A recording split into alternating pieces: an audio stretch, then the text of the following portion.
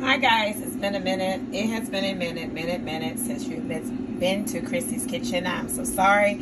I do apologize, but everything is going on, and I am a teacher, so it's kind of hard for me to really get things going with COVID and everything and trying to stay safe.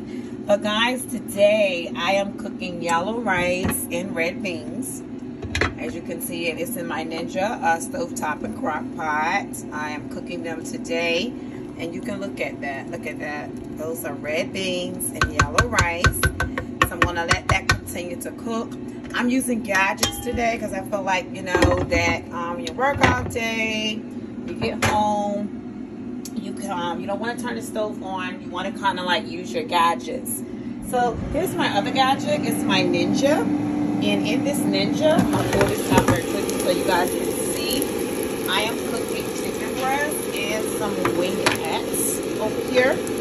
They are almost ready. So let me kind of get this in the light for you guys so you can see what I'm doing over here.